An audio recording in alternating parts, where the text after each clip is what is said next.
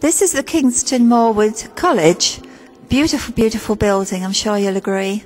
And as we pan back, you'll see how decorative this place really is. The few rooms I've been in here have all been like this, totally beautiful. And it's a wonderful setting for the meeting that we're just about to go into now, which is the star of the show, Percy Schmeiser. He's on a tour of the UK at the moment.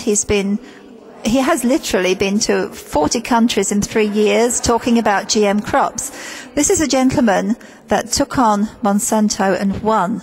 Some of their crops landed on his land, and they tried their bully boy technique on him. It didn't work. And he's in here today to tell us all about it. And also the legal precedent which he achieved by the staggering years that he spent fighting them. So let's go and see what Percy has to say. My name is Fanny Charles, and I'm the editor of the Livelihood magazine, and I was asked to chair this. It came slightly out of the blue, actually. I'm very honoured. Not really sure why, excepting that I think Nick Hildyard and Jane O'Mara, who has largely coordinated tonight's meeting, thought that I would be able to do it in a reasonably neutral way, and I hope I can.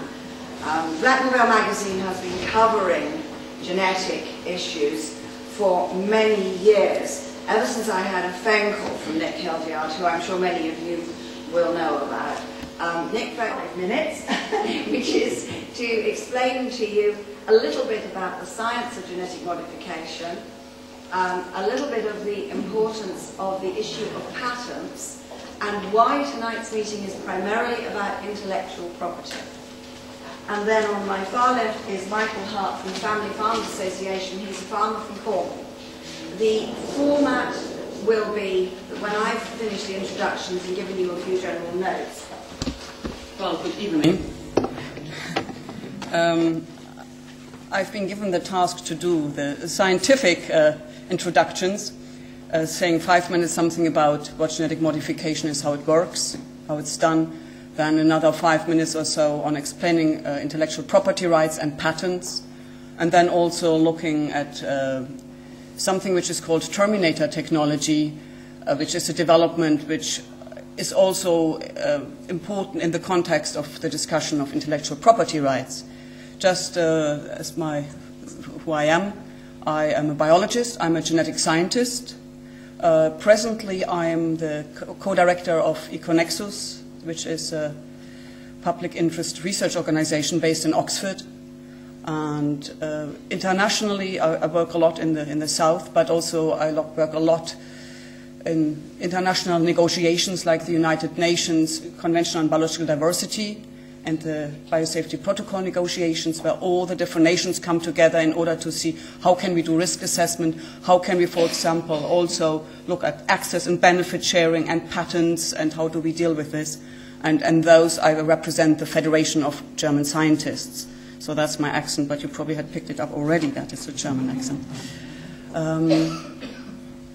Okay, what is genetic engineering? I mean, I'm trying to explain it in such a way that it helps the discussion of intellectual property rights. So let's just look at the makeup of any organism. So basically, in order to, from a seed, in order to grow into a big plant, or into a tree, or for any organism, like from an egg cell, to grow into any animal, or into a human, the information of how that can occur needs to be already in that first little cell, and it's all basically written down in a genetic code, which is on this long strand of DNA, which every time the cells divide in order for the organism to grow, that whole information gets copied and passed on. So each cell in your body or each cell in a plant will have the same information. The plant cells will have all the same information, a different plant will have different, or humans will have different to that again. But each cell has it. So therefore, some organisms, some plants might be very good producers of oilseed, but if there's the idea that one wants to be able to grow it as a crop that can take weed killers, and oilseed rape, for example, would not have that resistance to weed killers, then I would need to look around, can I bring it in by crossing it with other plants and with other oilseed rape plants, or canola as you call them in Canada. Well, there wouldn't be any around, so then one needs to look around, where else can I find it? And since we can't use breeding, there is a new way one can do it, which is not that new any longer. It's been around now for 10, 20 years, the idea. One can basically go to other organisms, completely different organisms. Doesn't need to be a plant. It can be a bacterium. It can be an animal. It can be an insect. Traits can be taken from wherever one wants. So let's say, in this case, for the oilseed rape, I would go and find the genetic information, the trait in a bacteria. So I'll find a bacteria that actually is not affected if I spray it, let's say, with a Roundup, which is a glyphosate. Yeah, glyphosate-based herbicide, that's right. So then I take a look at that bacteria and have to try and find the gene which is involved in that. And if I'm lucky, it actually only takes one gene, because that is something we should be careful about, that not all traits is just like one information. Quite often it needs a lot of different informations, like when you have a recipe, you need lots of different ingredients in order to bake a cake, right? Whereas for some you will need more, some you need less information. So then I go and take that gene from that bacteria. Now I need to get it into the plant. For that I need new methodologies. I can, for example, put it on little gold particles or tungsten particles and literally shoot it into plant cells. Or one can use bacteria, which can use it, one builds it into a ring in bacteria and uses the bacteria as a shuttle to actually ferry that gene into the organism. We are not able to do that yet with a precision that we would like to be able to, but nevertheless, on all these steps, you can actually have patent rights. Firstly, if you discover the gene, it's actually a discovery, but interestingly enough, usually a discovery would not give you the right to something, only like if you develop it, if it's an invention. I mean, the question is, how can you invent a gene which is already there? How can you invent a trait? But then it is the processes involved in fishing it out and then copying it. There's possibilities to put claims on that therefore you end up with being able to claim the right to that gene. And then you have to say, is it the right to use it? And in any plant I put it, then I have the ownership of that trait in that plant, and therefore of the plant. So you can see there's big questions where if I have the ownership to a gene, how far does the ownership go? And if you look at the international different bodies or different legal instruments which deal with that, you'll find there's quite a discrepancy between different countries. Also, like different organizations want different results. Like scientists, we find often that it hampers our research. Because if I want to work with something but it's owned by someone else, then I need to get access to it. Often I need to pay for that, but I will then be allowed to use it maybe, but only for research. But if there's an application coming out of it, that I can't do any longer. You can see it gets all muddled, and quite often we don't get research money any longer if the material we need to use actually is already patented, and therefore there's complications.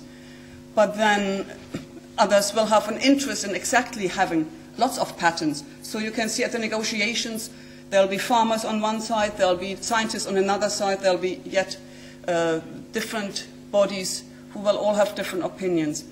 The thing is that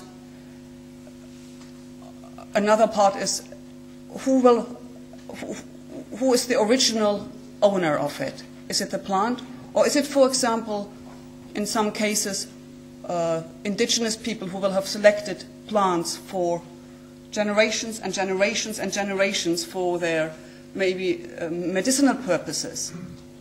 And they have really looked after that, and they know all about it, and all of a sudden they find that companies have sent prospectors in and have taken the plant, and they take that essence from it back home in the laboratories, and they patent it, and they're saying, like, but we were the caretakers, it should be ours. So this is part of the negotiations which we call access and benefit sharing, and we are a bit in a deadlock internationally in that one, especially also since, one question we are stuck at is, if you have the ownership of something, does that mean you also have the reliability, if something goes wrong with that you should actually be responsible and sign responsible? And you can see there is that other element to it then as well. If you claim the responsibility, if you claim the ownership, do you automatically then have the responsibility to act with it carefully? Or can you just reap the benefits but not have the responsibilities? Big questions. Now, in terms of, maybe I could get my glass of water. Thank you.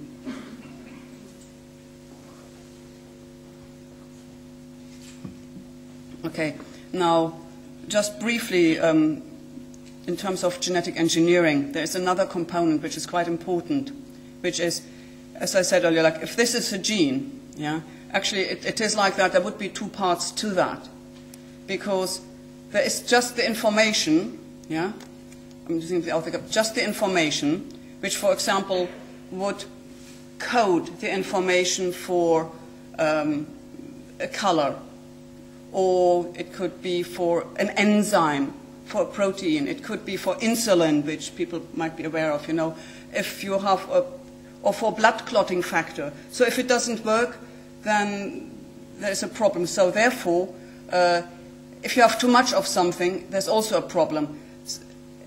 Therefore, there is a little signal sequence in front, which we call promoter, which will actually tell the body when and where and how much of it should be produced, right?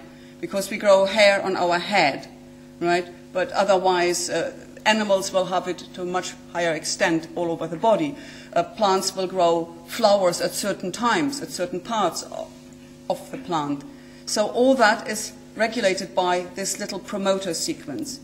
According to that, you can again have different applications, and you can again have different patterns coming from the same gene, but depending on how you connect it with different promoters or where you put it in, it branches again in different applications and intellectual property rights. Now, just briefly looking at the Terminator technology. Now, because there is that problem that it's interesting that we should say it's a problem that plants produce pollen and can outcross, because it's actually quite vital that they do so. But for intellectual properties, it's a problem, because what you do, where does it go? Or also, in terms of genetic modification, it can be a problem because it can cause gene drift, genetic drift, or contamination, whatever you call it, and you'll find your genetic modified plant all of a sudden in areas you don't want to. So therefore, there is the idea one could actually make a modification that will ensure that plants, when they produce seeds, when the farmer saves the seed, that seed will not germinate again, right? It's a complicated, it does not exist in reality yet, but the research is done to quite an extent. All the patents are there for it already. There is plenty of patents on it. And I've done quite a lot of desk research on it.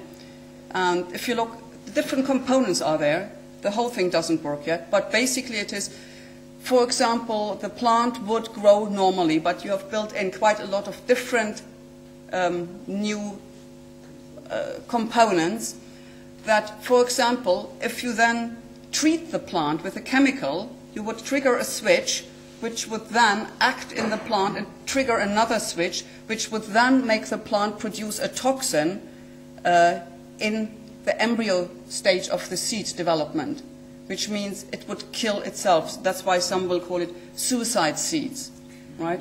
Or terminator technology. And there's different models you can switch it either on that it produces the toxin, or you can, by continuous treatment, prevent that it's switched on, so that those who want to reproduce, multiply the seeds for selling can do so, and then there is later theoretically no problem about the outcrossing. But this is not quite correct, because they would still produce pollen. The pollen can still fly and outcross and make other plants in neighboring fields produce seeds, but those seeds then would not grow any longer. That means, for example, that if a farmers would save seeds and would sow it again, they would have a proportion of their seed not germinating. And also, if one was concerned about genetic contamination, it was also not protect against that. I think that is enough, probably, in terms of scientific rumblings. I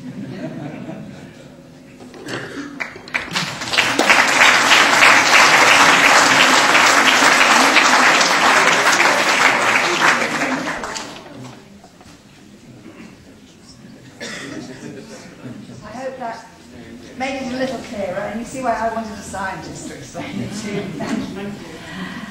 I'm now going to introduce Percy to you. Percy's from Bruno, Saskatchewan, and he is going to tell you his experience of growing canola, farming for 50 years as an arable farmer in the Great Plains. And his, over to Percy.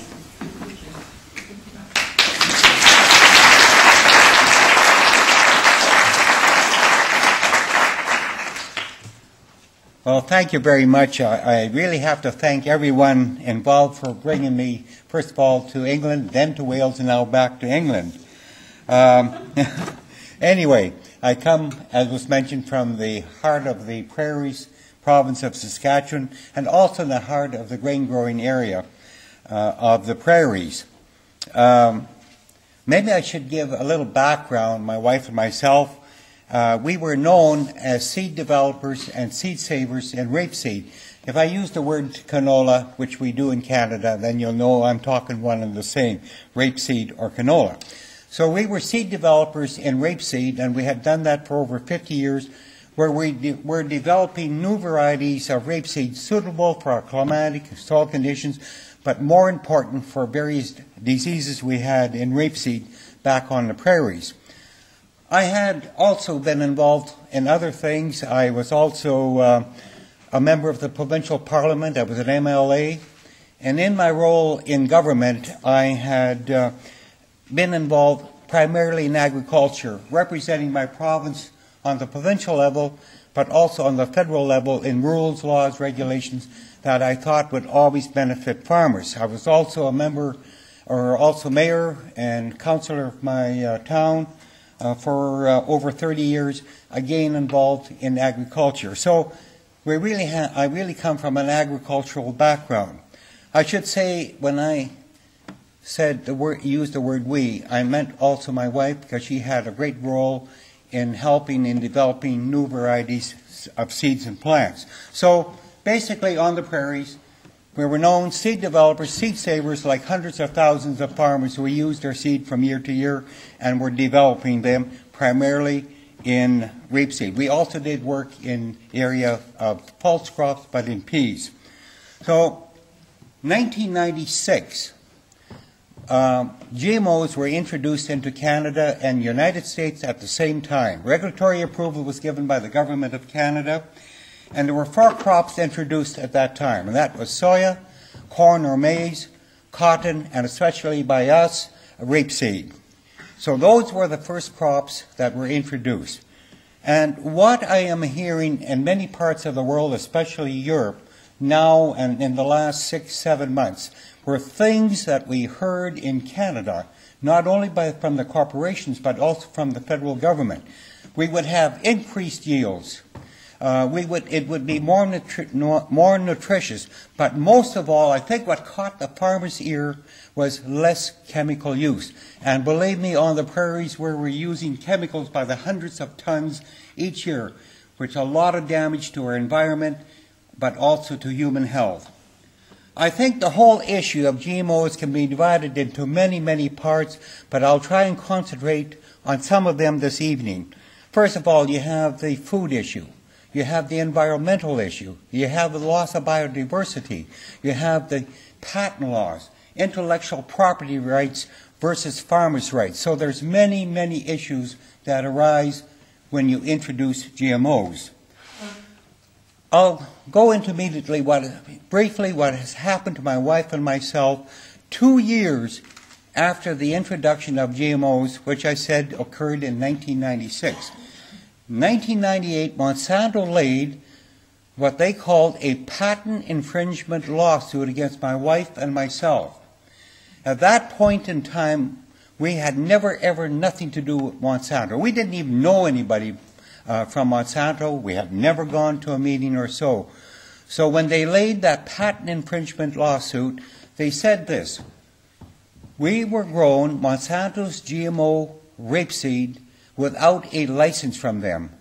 And as I said, we had never, ever nothing to do with them. And that came as a great shock, because we realized as seed developers that possibly the canola that we were developing for 50 years was now contaminated with a GMO, which we surely did not want.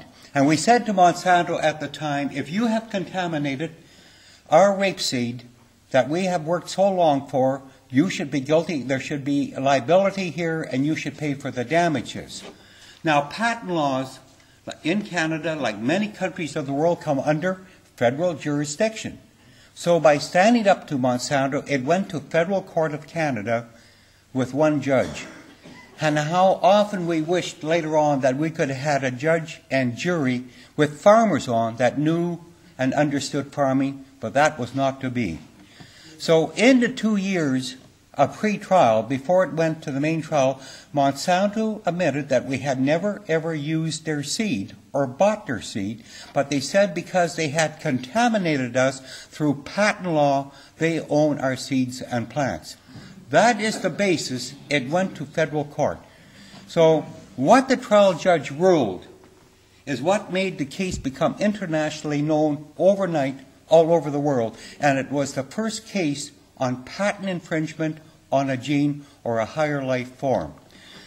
This is what the judge ruled, and I'll just tell you briefly some of it. He ruled it does not matter how anyone, in my case, a farmer, how you are contaminated.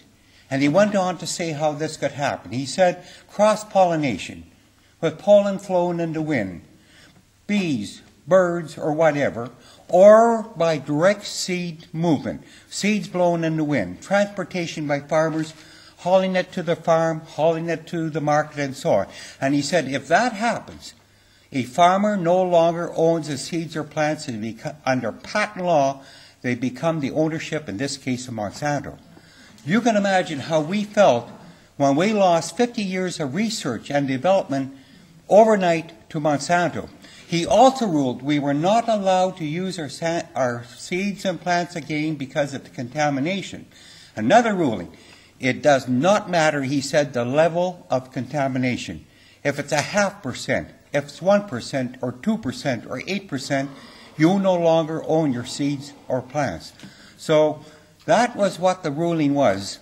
And it was unbelievable, and that's what I said, what made the case become known throughout the world, how an organic farmer, a conventional farmer, could wake up tomorrow morning, no longer own his seeds or plants if he's contaminated by his neighbor or anybody else.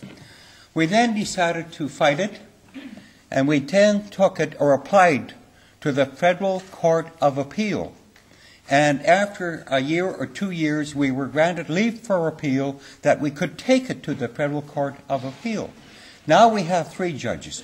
But in the Federal Court of Appeal, especially in Canada, you can only discuss points of law or facts of law where the trial judge erred in law. So we could not bring any other items in. And after 2 years of legal battle, the Federal Court of Appeal ruled in favor of the trial judge, although they didn't agree with all of what the trial judge had come down with. And at that point in time, under law, it should have been thrown out because they did not agree all with the trial judges, or without the first trial judge. Now, so this is what happened. And as I said, it should have been thrown out at that time. We then lost twice. 4 years of legal battle, spent about $300,000, and then we had one final avenue of appeal left, and that was the Supreme Court of Canada. But our lawyers told us that we have maybe 10 or 11% chance that the Supreme Court of Canada would ever hear it, because we had lost in the 2 previous trials. So we made the application anyway, and it was one of the greatest news after 5 years when the Supreme Court of Canada ruled in our favor that they would hear the case. So now we're in between the Federal Court of Appeal and the Supreme Court of Canada agreeing to hear the case. Then Monsanto lays another lawsuit against us for $1 million, where they said they wanted all their legal bills up to that point in time paid for. They wanted license fees. They wanted punitive damage because they said we were stubborn, we were angry, and arrogant, that we wouldn't submit to what Monsanto wanted. So we had another lawsuit. If that was not bad enough, about 4 months later, they laid another lawsuit where they wanted to seize all our farmland, our house, and all our farm equipment so they could stop us from mortgaging our land to fight the legal battle. So we have 3 lawsuits by the time it went to the Supreme Court of Canada. Now, at the Supreme Court, we had the privilege to bring other items in. And now I will read some of the other items we brought into the Supreme Court of Canada. Number 1, can living organisms, seeds, plants, genes, human organs be owned and protected by corporate patents on intellectual property? Number 2, can genetic modified traits invade noxious weeds and become noxious weeds that then become resistant to weed killers? We now call them in Canada super weeds, and our whole country now is full of it. Number 3, can farmers' right to grow conventional or organic crops be protected? Number 4, can farmers keep the ancient right to save their own seeds and develop them further if they so wish? But the most important issue to my wife and myself by that time is that who owns life? Has any individual, any corporation the right to put a patent on life and control life? To us, life was sacred, and we said no one should have that right.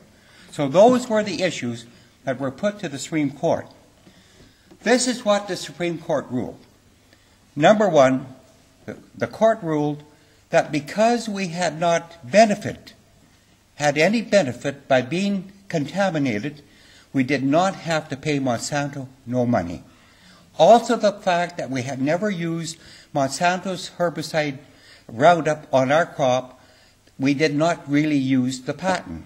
But what was not fair, the Supreme Court ruled Monsanto has to pay their legal bill. My wife and I have to pay our legal bill. Our legal bill was over $400,000 by then, 7 years of our life, and Monsanto's bill was $2 million. And believe me, it's a lot easier for a corporation, a billion-dollar corporation plus, to pay $2 million in court fees and legal fees for a test case where they said they wanted to see how far they could exercise patent law over the rights of farmers, than for my wife and I to stand up for the rights of farmers and ourselves to pay $400,000. So that was not fair by the Supreme Court of Canada. Now, on the issue of life, what they ruled is still in effect at this moment yet in Canada. And this is very important, the next sentence I'm going to say. Monsanto's patent on a gene or higher life form is valid. And wherever that gene arises, by whatever means, in any higher life form, they own and control that higher life form. Now think of the implications of that. How far can you go with the patents on life? Can you go all the way as far as a human being. The Supreme Court then went on and said it has to go back to the Parliament of Canada to bring in new laws, new regulations on the regards to the patents on life and the sacredness of life. Also, they said laws have to be brought in to protect the rights of farmers. So that is where it stands now in Canada. Now, we believe that Monsanto at that time thought they had a major victory when the Supreme Court ruled they own and control a higher life form. But as was mentioned before, if you own and control a higher life form and you put it in the environment like a seed or a plant where you cannot control it, then you should be liable for the damages. And now we've entered a new era of liability. So we were watching our fields very closely after the decision from the Supreme Court. And sure enough, in the year 2005, we noticed that one of our fields, which was a very small field of 50 acres, which we were using for mustard research, there were canola plants growing on that field in the fall of 2005. We did some testing, and through testing, we realized that it was a strong possibility it was Monsanto's GMOs, again, rapeseed in our field. So we notified Monsanto and said, we think that we have been contaminated by you again in one of our fields that we're going to be using for mustard research.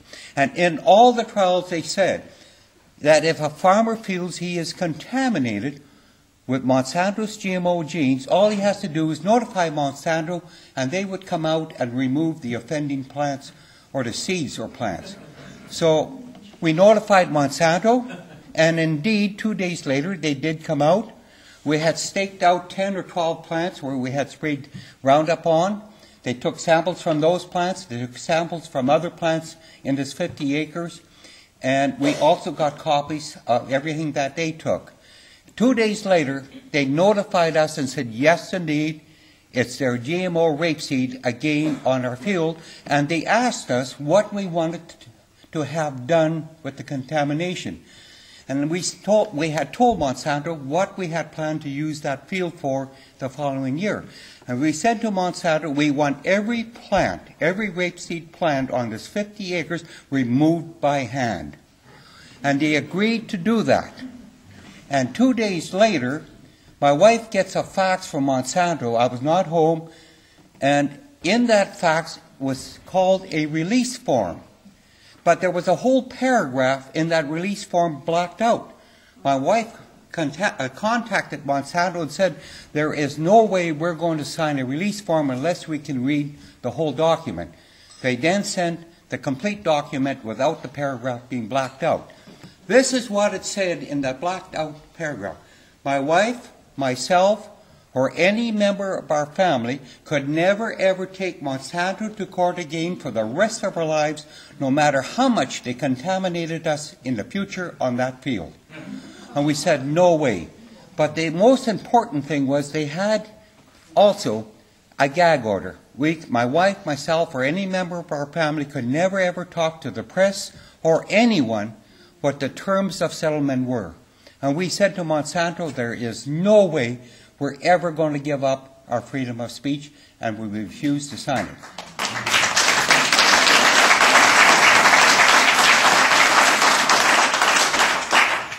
Monsanto said then, we will not remove the plants. The battle was on.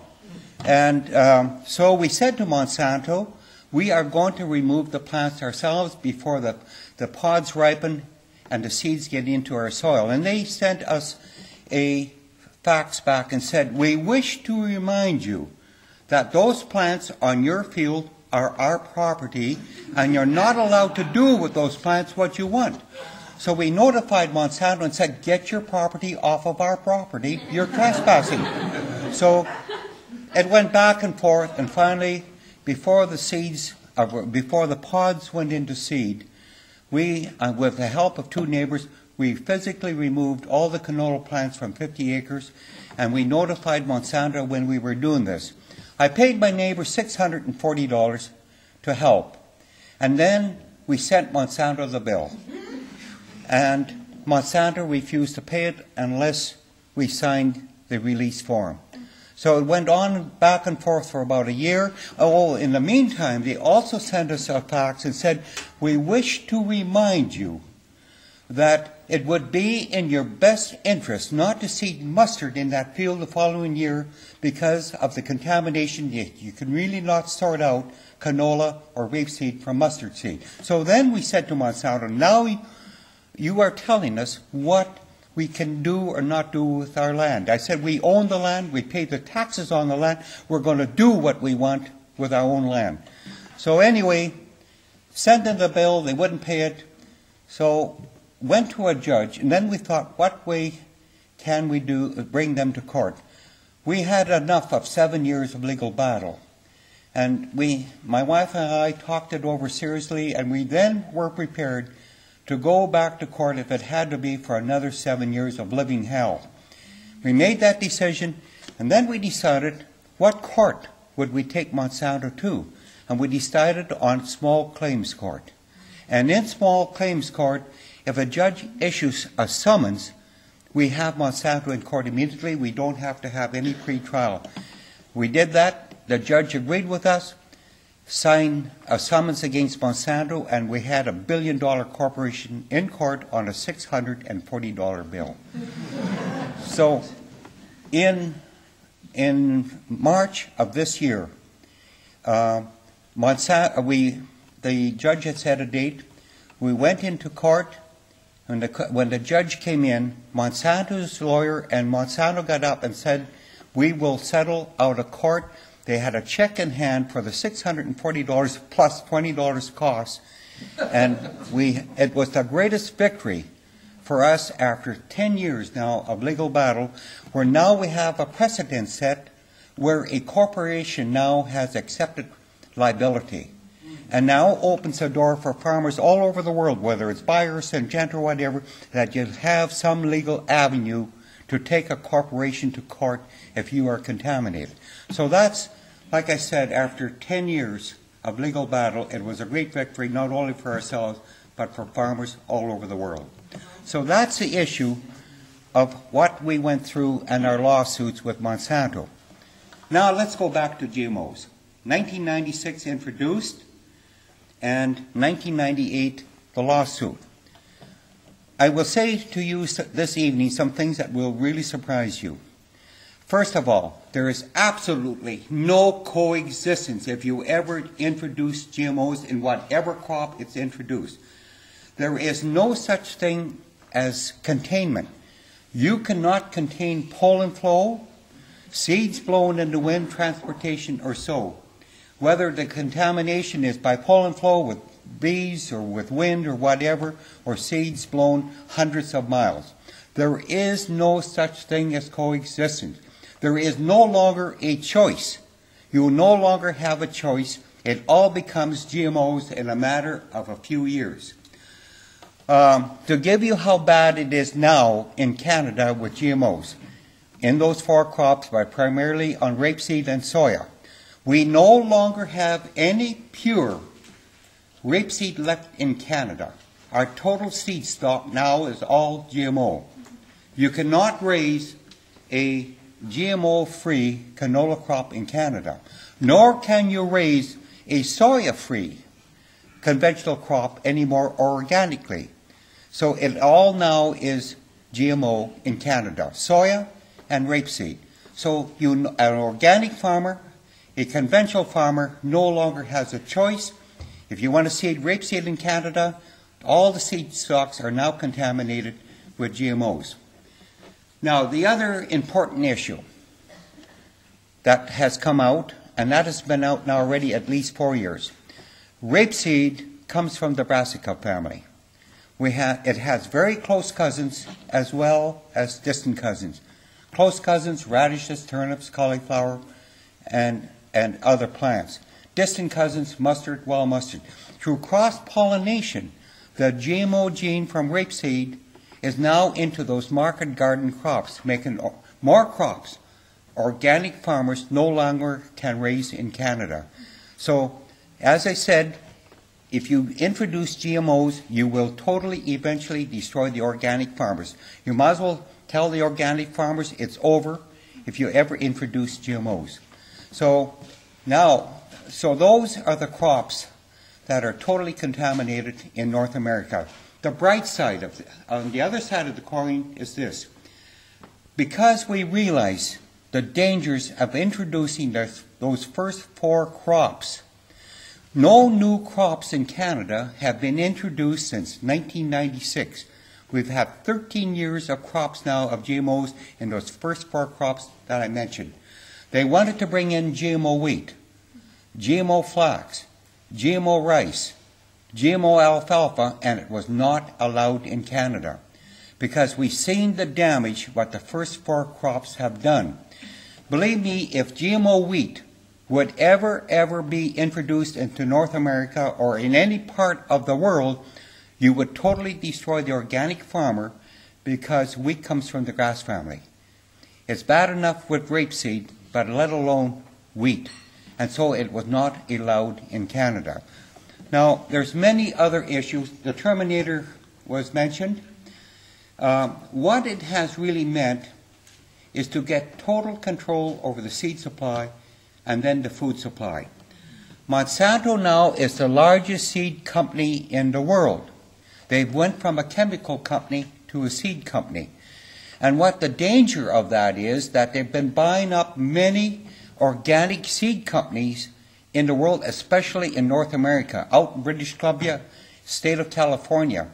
Now it's becoming very difficult for organic farmers on the West Coast to get organic seeds because of the ownership of Monsanto, which now will not sell a lot of the organic seed from those companies they bought. They bought not long ago a company in California that had 2,500 varieties of organic seeds. So if they cannot control it through patent law, the seed supply, they're going to try and control it through the control or ownership of seed companies. So those are some of the issues that arise. Remember again, you no longer have a choice, no coexistence, and no containment. So that is what happens with the introduction of GMOs. Now, I will guarantee you that if you introduce GMOs, you will use from 3 to 5 times more chemicals than before. Your yields will go down, 15% at least by the Department of Agriculture on soya, at 8 to 10% on rapeseed. Your yields will go down. But the biggest problem and concern we have is the massive increased use of chemicals. I should also say the nutritional value of many of the GMO foods now are only 50% of what it was before. And I won't go into the reason why that has happened. So you have less yields, more chemical use, and less nutritious. That is what the results have been with the introduction of GMOs. We have seen absolutely no benefit, but everything has been a negative. And also, I should say, in 1996, there were buzzwords that I hear now in Europe that was used in Canada and the United States. We'd always have sustainable agriculture. Now we would be able to feed a hungry world. Believe me, if anything's going to lead to more hunger in the world, as we've seen it in North America, it's going to be the introduction of GMOs. So those are some of the issues that have arisen. Now, there's a whole nother side to the introduction of GMOs that you never ever hear about, and it's the social impact it's had on our rural communities. We call it the culture of fear, the breakdown of our rural social fabric. And I think I will take the time just to show you some of the things that also happen. I have a contract here from Monsanto. And in that contract, to me, it's one of the most vicious contracts on the face of the earth. Farmer can never use his own seed. He must buy always the seeds from Monsanto.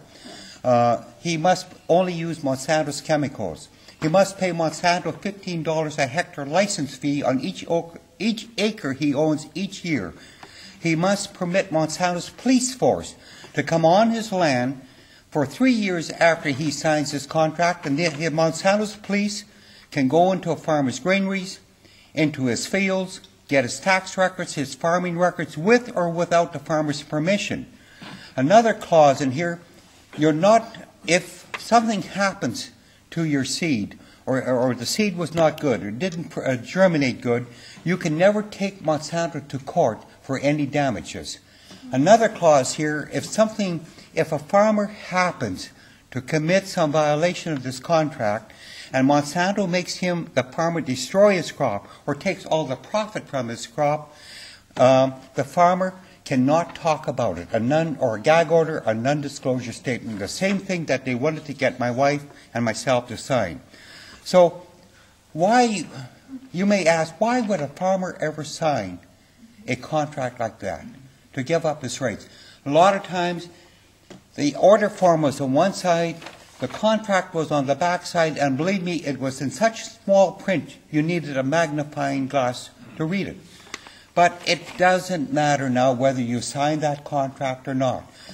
Under patent law, as was stated, if you are contaminated against your wishes, whether you're an organic farmer or conventional farmer, you fall under the same conditions as if you signed the contract, if you are contaminated. The other issue is that if you now open up a bag of seed, on the bag of seed is this notice. It's in smaller size. And in it, it states, by opening up this bag of seed, you agree to all of the terms and conditions of Monsanto's patent number, so-and-so. So you don't, if you are contaminated, if you open a bag of seed, you fall under the same conditions if you signed that contract initially. One other point I'm going to bring up, and I think this is the worst thing that could have happened to our farmers. And as a former politician, I think I have never seen something so more vicious than this. Here is a brochure from Monsanto. It's in our farm newspapers, in our Western Canadian farm newspapers. In the United States, they even advertise this on the radio. It states here, if you think your neighbor is growing Monsanto's GMOs without a license, inform on your neighbor to us and we will give you a free gift. And normally in Western Canada, a farmer will get a free leather jacket from Monsanto if he happens to do that for whatever reason to his neighbor. But what happens is not nice. Immediately, Monsanto will send out 2 of their police, we call them gene police on the prairies, to a farmer's home. And they'll say to a farmer, we have this tip or rumor, you might be growing GMO, rapeseed, or soy, or whatever. And a farmer will say, I'm an organic farmer. I'm a conventional farmer. I don't want to grow GMOs. I'll have nothing to do with it. And they'll say to a farmer and his wife, you're lying. If you don't confess, we'll take you to court, and the time we're through with you, you won't have a farm left. So what do you think goes through a farmer's mind when these gene police leave, or Monsanto's investigators leave a farmer's home? A farmer will think, was it this neighbor, or a neighbor here, or a neighbor over here that has caused me this trouble? Now you have a suspicion amongst farmers. Farmers scared to talk to one another on coffee row. Farmers scared to talk what they're seeding and back and forth. So you have that whole new suspicion of fear, or a culture of fear, the breakdown of our real social fabric by Monsanto's policies. And I often think back in my own family. My grandparents came to Canada about the 1890s. And my grandparents and my parents had to work together with our neighbors to build our country, schools, hospitals, churches, and so on. Now we have that breakdown of our real social fabric. And believe me, I think that social issue is one of the worst things that could have happened with the introduction of GMOs. There are other things they do, and I think I have a few minutes' time. If Monsanto cannot find a farmer at home, they'll get his mailing address to the municipality or county, and they'll mail a farmer this letter. Farmers call these extortion letters. We don't know how many thousands of these have been sent out in North America. But believe me, if anybody has said something negative about Monsanto, you will get a letter from them. Here it states, we have reason to believe that you might be growing Monsanto's GMO without a license. We estimate you have 200 acres, 500 acres. In lieu of us not taking you to court, because we think you might be growing GMOs, send us $200,000, $100,000 in 2 weeks' time, and we may or may not take you to court. Can you imagine the fear in a farm family when they get a letter from a billion-dollar corporation, send us $100,000 in 2 weeks' time? Another clause, you're not allowed to show this letter to anyone or we will fine you. So that is what's going on. We never thought this could happen to us in Canada. We're a first world country. But believe me, it is happening not only in our country, but also in the United States. And I think it's important. There's a lot more issues than just patent laws or GMO seeds or plants, but the whole issue of control of people and fear in people by a corporation. What better way than to control people than by fear? It has not been easy for my wife and I to stand up to Monsanto for 10 years. And if it wouldn't have been for my wife, I don't think I could have never done it myself without my family, my neighbors, and so on. And many times I felt like giving up, and I'd come home from traveling around the world, and I was realizing, what am I doing to my wife, my friends, and so on by standing up to Monsanto? My friends were scared to talk to me. Every time they talked to me, they would look to see maybe somebody from Monsanto was watching. So it was a living hell, as I said, for 7 years. What else did they do to us? I said before, they tried to seize our land, our house, our machinery, and so on. They would watch us all day long, many times when we worked in our fields. They would sit in their vehicles along the road. They would come into our driveway and watch what my wife was doing all day long. She would get phone calls, you better watch it, they're going to get you. Many other forums. They would go to our neighbors and say, if you support Percy and Louise Schmeiser, we're going to come after you, and by the time we're through with you, you won't have a farm left. So you can imagine the fear that we went through. We were scared they were going to torch us house. They were going to break my legs from the threats that we were receiving. Worst of all, my wife and I were speaking at Parliament in Cape Town in South Africa. And coming out of the assembly, we ran face to face with one of Monsanto's representatives from Johannesburg. And he was really, we say he lost his cool. And he came up to us and to me and my wife, shook his fist in my wife's face, my face, and said, nobody stands up to Monsanto. We're going to get you, and we're going to destroy both of you somehow, someday. So you can imagine how we felt. So those are some of the issues. There's many other issues that arise when you introduce GMOs. I haven't come here this evening from Canada to tell you what to do. I'm here to tell you what has happened to us as Canadian farmers in 1996. We didn't have anybody to come and tell us what would happen, but you have that benefit.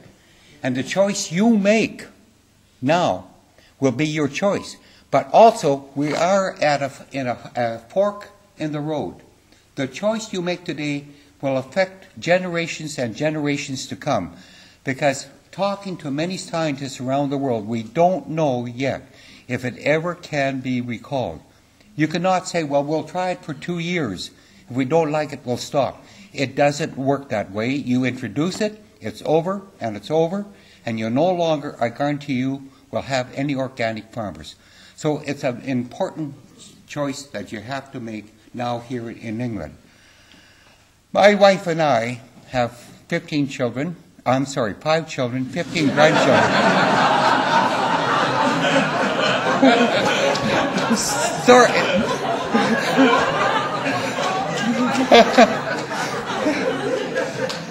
The land might be fertile in Canada, but it's not that fertile. Anyway, we have 5 children and we have 15 grandchildren, 1 great-grandchild and 1 on the way. And we often looked at this in the last 10 years. What kind of a legacy do we really want to the future generations? Do we want our future generations, our children, our grandchildren, great-grandchildren, to have air and water, soil, and so on, food with poisons? I don't think any of us here tonight want to leave that kind of a legacy, and neither do we. And that's why we've given all that we have, the rest of our lives, to fight for the rights of people, to always have good food, safe food, and so on. And so that we can leave that legacy, as I said. So, but you have to do something now. Tomorrow, it will be too late. So with that, again, as long as my wife and I, my wife is 76, she'll be 77 in a short time, so we'll all be 78. And we gave a commitment back in 1998 when we stood up to Monsanto that as long as we have life in us, we're going to go down fighting for the rights of people and farmers all over the world in regards that they always have safe food and be able to use their seed from year to year. Thank you very much for giving me the opportunity to speak to you.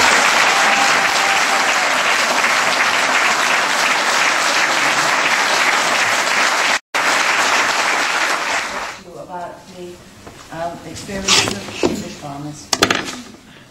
I don't know quite how to follow that. Other than to say as a Cornish farmer that the idea that a small field is 50 acres is somewhat of a surprise. That's a third of my farm. As I've just said, I'm a Cornish farmer. I've also been involved for quite a long time on the issues surrounding GM. And one of the things that I've been able to do is to travel quite a bit and meet farmers from around the world. So I've met farmers from the US, I've met farmers from India on their farms and spoken to them about GM. And what Percy didn't say is that his story is repeated many, many times, except that those farmers didn't do what he's done and to take on Monsanto. I met farmers that as Percy was talking about a few minutes ago, who wouldn't talk to me, even though I was an English farmer and had come, over to visit them on their farms about GM and about the fact that Monsanto and other companies had done what he was referring to in the letters, taken them or threatened to take them to court. They showed me all the letters. Again, they're not supposed to. At one point, I hoped that maybe I could get some copies of these letters. But Monsanto are quite clever, and the other companies, that each letter is individually written. So if you took them and tried to reproduce them, they would probably be able to trace back where they came from. And all of them have a gagging order on them. And I met many, many farmers right across 7 or 8 states in the US who had signed these and were, the other key thing that they do is to insist that you then grow GMOs, which is why they can then claim, of course, that 10 million farmers or whatever it is they claim around the world grow GM. Well, of course they do. If you've got your arm up your back, you're going to grow them. What about the situation facing UK farmers? I think there's not a lot of difference between what Percy's experience, the experience I saw of other farmers in the US, and us. A lot of the laws of the US and of Canada in particular are similar to our legal system. And those patents will apply here. Those technological agreements will apply here. They'll have to, otherwise there's not much point in them introducing GMO crops to Europe, because it's not just, of course, the UK, it's also a Europe-wide thing. So for me as a farmer and a UK farmer, what really frightens me is that I will lose the choice, my right as a farmer to grow what I want to grow and to produce what consumers tell me that they want. And I don't see how, if we introduced GM crops to the UK, that we're going to be able to we're going to be able to grow non-GM crops. Because as Percy said, it took very few years to get the whole of Canada GM only. We're tiny compared with the size of Canada. It wouldn't take very long at all for that spread across the UK. Probably surprising to you, I would also say that the farmers that want to grow GM probably should have the right to grow GM if they want to do that. You can't have the right one way and not the other. But at the same time, those farmers that wish to grow it have got to take responsibility for it if it affects the farmers that don't want to grow it. And that, most farmers that I've spoken to that are pro-GM, shall we say, when I say, okay, fine, if you want to grow it, as long as when I get it onto my fields or the organic farmer gets it, he has some right to come back to you and say, excuse me, you've just ruined my business because I can't sell what I've grown. And the immediate answer is, well, I can't be responsible for what the wind does. Well, I'm afraid you're going to have to be, because otherwise farmers like myself that don't want to grow it, or organic farmers that don't want to grow it, are not going to have their rights.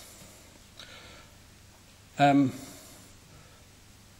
was two things I wanted to mention further, I think, because I'm sure you've all got lots of questions to ask Percy. One was, I'm pretty sure that the technological agreement that Percy had just now also states that Monsanto is not responsible beyond the germination of the seed. So going back to what was said right at the start, where does it end? As far as I'm aware, on that agreement, and the same in the US, basically, like a normal seed supplier, if it germinates, okay, it's yours. If it doesn't germinate, you can go back to them and say, this seed you've provided me with doesn't work. But I think that, again, brings up the question, where does their responsibility end and start? And we need to define that. And I think there is a great deal to be done on the laws regarding patents and this, which is possibly even more important than whether GMOs are safe to eat or use or whatever, because it's not just about crops. It's also about genes that they've taken patents out on human beings. When I was in India, there was Indian farmers who had, I mean, if you can imagine people who are very poorly educated, they have the concept of somebody owning a gene inside something, if they even understand what the gene part is incomprehensible. And they often said to me that this plant here is a medicinal plant. We use it for headaches or whatever it was that they used that plant for. But we know, we've been told, we can't use it now because Monsanto or Syngenta or whoever it is has patented the genes of that plant, and we're not allowed to use it. So there are issues surrounding things. And I often, when people say, well, what do you mean? If you look at it like this microphone, somebody has designed this, taken out a patent on it, and you can't produce a microphone that looks like that because you'll infringe their patent. That's fine, I can understand that. But when it becomes nature and it's transferable and you have no control over it, then I do not see that the current patent laws can apply to that. And I think we need to change it. The other thing from a British farmer's point of view, knowing that I was coming here today to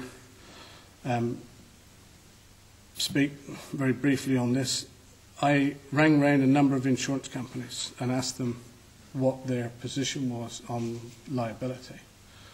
And basically, they were not willing to discuss it, is probably the best way to put it. Their excuse, their get-out clause was, well, we don't have any GMO crops in the UK, therefore it's not an issue at the moment. Only one company, when I pushed them, said that they probably would not insure anybody for any liability. So for any farmers that unless that changes, unless for any farmers that if we adopt it and grow it, any farmers that grow it could more than likely find themselves out on their own. And that has happened in Spain. There are a number of organic farmers that had GM maize, which is grown in Spain, grown alongside them, and they got the GM trait into their organic, lost their organic status, and have had no way of coming back because their neighbours, all they'll do is put them out of business if they sue them. They've not got enough money to sue Monsanto or Syngenta or whoever the supplier of the maize was. They have nothing except that they have lost their status as organic farmers. So I think we need to question seriously, not just on whether it's safe to use, safe to thing, or whether it works for farmers in terms of more or less pesticides or whatever, but on the question of this patents and the rights surrounding that, and not just about the other issues. Thank you.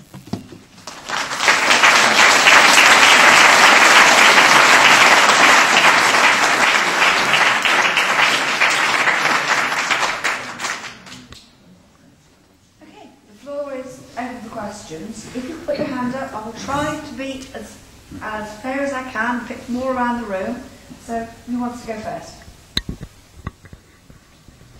It seems to be... Sorry, if you could... Oh, right, Nigel Hughes I am, and my position is that I'm in a campaign to try and keep transgenic biotechnology out of Peru. And President Chavez has kept it out of Venezuela, which is extremely encouraging. And those are about the only two countries where this seems to be happening. But the point I want to make is that I don't think the man proposing to grow transgenic crops has an equal right to do so, as does the man who wishes to have organic crops. And the reason for that is that if he grows transgenic crops, there is an acknowledged possibility that he will cause damage, whereas the organic man will not ever cause damage. Therefore, in common justice, or whatever the expression would be, he does not have an equal right. And if anybody would like to put me right about that, that would be interesting. I should mention that in North America, a farmer cannot get insurance for genetic drift. If he grows GMOs, he can be responsible for the damage that he does. And that's something I've often said. To me, it doesn't matter how good or how bad a GMO might be, but if you put it into the environment where it destroys the property of others, destroys the organic farmer, it's ethical and morally wrong and should not be permitted. A farmer does know in North America, if he grows GMOs, he will surely contaminate his neighbor. Does that give him that right, if he thinks he might make some more profit, to destroy his neighbor's crop, or the ability or take choice of it? I agree. I guess that was probably partly aimed at what I said, or totally aimed at what I said. The reason I said it is because when I before said what you've said in terms of the farmers that grow it shouldn't have the same rights, I'm immediately quoted that the human rights issues of the EU. I don't want to get into a debate on that, but they do come into it. That there is the question that other farmers who wanted to grow it could challenge on their rights to do what they want to do. Yeah, but it is understood that the damage goes well beyond one generation, and the offender will be dead by the time pigeons come finally into roost. I'm not but it does affect the whole thing. On the liability issue, I mentioned before superweeds, and the superweed is a regular conventional canola plant that has taken the genes on from 3 or 4 companies that were selling GMO rapeseed, and through cross-pollination you now have 3 or 4 GMO genes in that plant. If you are contaminated and you have those 4 genes, are you liable for a lawsuit from 4 companies? Who owns that plant? These are all new legal issues we have to look at. You see? The other legal issue we have in Canada, because they have a patent on one gene, and they insert it into a seed that may have 33,000 genes in, does that give them the right to own all the other genes in that plant, or in that seed? So those are all legal issues that we are now looking at. Now, here's the other thing. An organic farmer, let's take an organic farmer, and he's contaminated. And he goes after Monsanto on liability for damages, and he gets damages for the 1 year of loss of his crop. If it takes him 4 or 5 years to again become certified, who's going to pay for all the loss in those years? Those are all legal issues that we're faced right now. Gentlemen. Chris Slaves. My interest here is as a beekeeper, so I may actually become responsible for genetic drift, and of course I would like to know what I'm going to be feeding myself and my customers. But really, my question to Percy is, have you thought of buying a share in Monsanto so you could go down to shareholders' meetings and speak?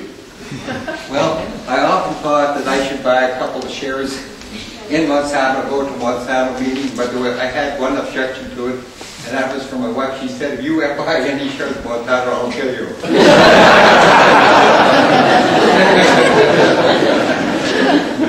So I just add to that, on the same principle, I bought one share in Tesco.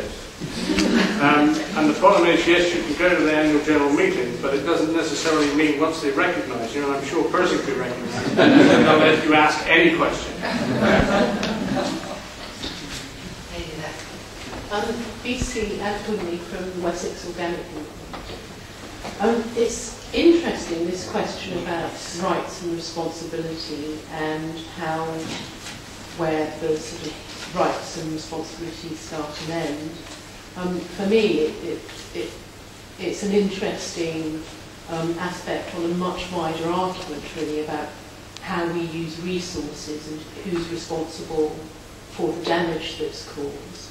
I mean, I think I'm a beekeeper as well, and I think in the last 20 years or so we've seen problems with conventional farming in the way that we do lots of things. For example, pesticides and the runoff off into watercourses and those sorts of issues. I think this is just a sort of continuation of those types of issues, I suppose, and because it's such a new technology, I think it's an agreement, a contract that all producers and consumers are going to have to renegotiate at some point.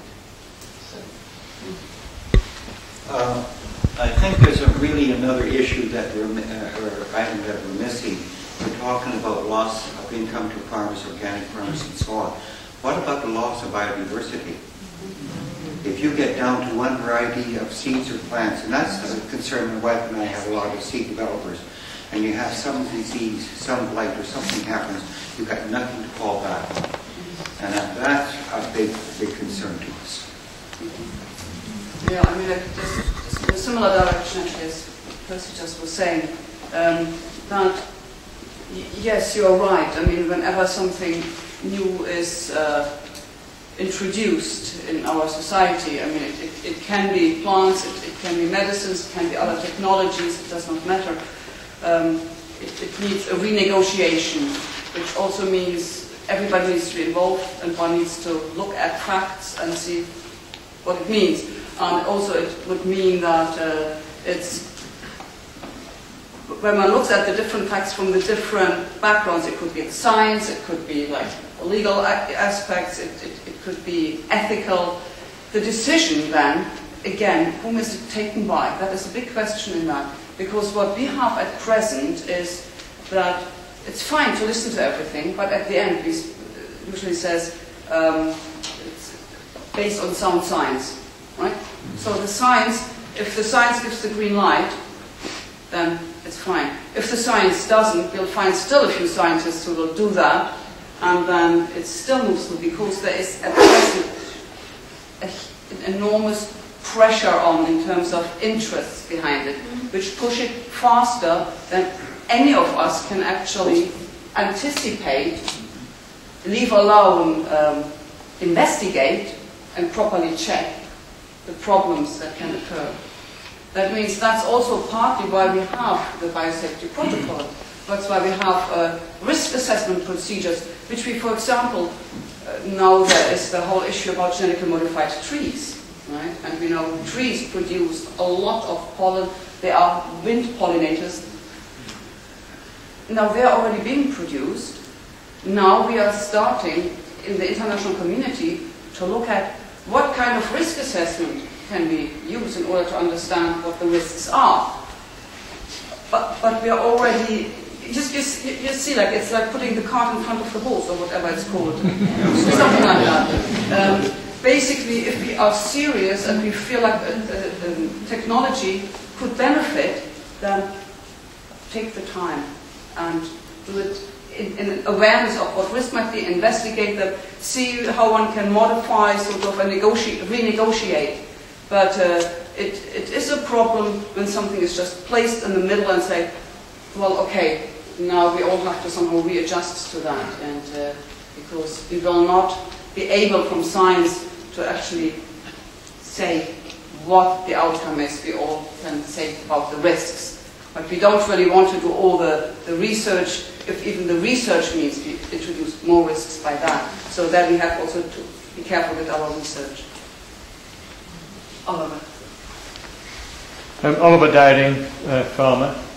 I'd just like to take you back. I mean, there's a lot of farmers in this country who think they're big businessmen and they've got a certain degree of impunity and they can actually stand up to Monsanto, work with them, and other chemical companies as well, and all will be fine. We'll take on this technology, it'll be great. But mention was made earlier of the Indian farmers and the problems they've got, and I understand that entirely. Cast your mind back, because most of the people in this room will be able to remember Bhopal. Now, if I'm not mistaken, I think that was Dow who were involved there, and I don't think they've settled up the legal bills even now. So you think they're going to settle up the legal claims that you've got in if there's going to be a problem with GM? No chance. And I don't know whether the person has the same view, but I have got no faith at all that they will respond next year to a problem. He's taken 10 years and only just now got some degree of satisfaction. A lot of his life's gone chasing a company in a court. That is not the way we want to carry on with farmers.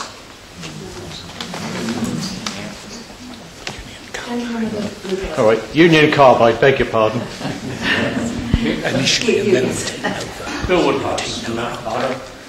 I understand, and I'm sure I'm right, that the EU are allowing, under tremendous pressure every quarter, to allow genetically engineered maize, I think the North Americans call it corn, for animal feed.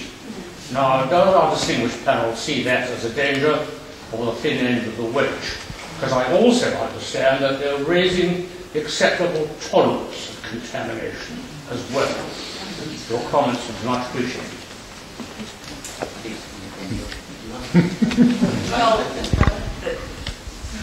I'm not quite sure here, because as far as I understand, the focus of the debate, or what we're talking about, is about patents, is about ownership. But at the same time, there is a problem in that, which is, who is, like, if a farmer, for example, does not want to have GM feed in it, and the corn buys is contaminated, quite often we have the problem, it will be by varieties which might not even be legal, right? Then, by that I mean which haven't been approved. Then there's the zero tolerance, but you need to be able to show that, because again, in order to test for that, you need to know what might be in there. In order for that, you need to have the gene, you need to know the gene and how you can sort of pin it down, basically, how to identify it in there. But for that, you will not get it, because there's a patent on it, right? So, therefore, we strongly rely on companies to give us the methodology, or like sometimes they even insist that they will be doing the tests in order to know what is in there. And so we have problems. I wouldn't see sort of like the thin end of the wedges you're talking about there, but the problem definitely is that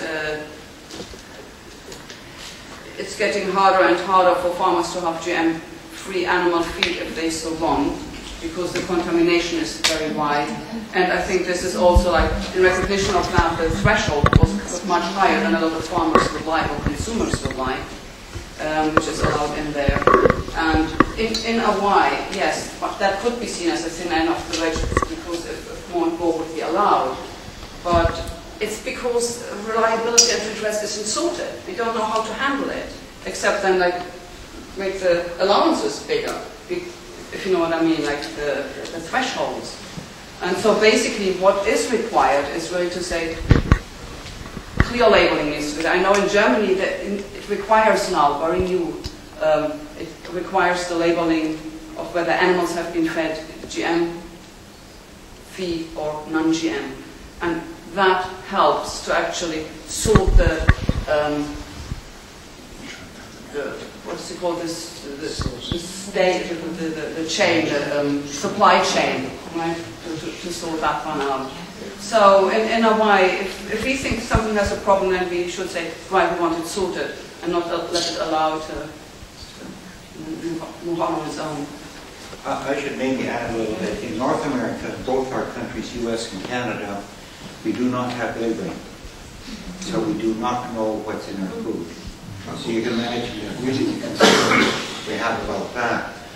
If we would, what we are saying, we would have labeling, then we could, the doctors and medical professionals could build up a data about the foods that you're eating, and if the food you're eating were primarily GMOs or so on, you could build up that health database. And that's why one of the reasons they won't give us, the corporations won't give us the labeling, and we've been demanding it from our government. I think eventually we will get it. But what makes it more important now, it has come out, now we know about this for about a year. We have 6 major drugs now being produced by plants, being done in the open and in the wild, as we call it. So it's bad enough to eat a food with GMOs in. We can now be eating foods with a prescription drugs in 6 major drugs. Industrial enzyme, contraceptives, growth hormones, blood thinners, blood clotters, and stuff. I was in a meeting in California this year, and there was a doctor there from Oregon, and he gave a lot of different cases. One of the 2 of the cases he gave out of many, he said if a woman is pregnant, and then she now eats food in North America with a contraceptive drug in, what will the results be? A person has had surgery, come home from a hospital, and then eat a food with a blood thinner. These are the things that we're being faced in North America. In that terminator gene, where it's a termination of life, basically, we say it's absolutely criminal that it was ever allowed or even to be produced in North America. These companies call themselves life science. You come out with a gene that terminates life, the future of life. It's the greatest assault on life we've ever seen on this planet. So those are the issues. There's many issues we are being faced in North America. And as I said before, we have more problems than we have answers for now with the introduction of GMOs. Yes.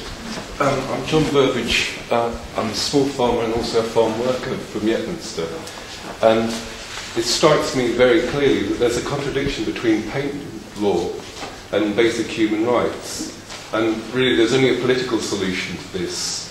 It's not a legal solution, because the law isn't up with the technological developments. And the political solution is clearly needed.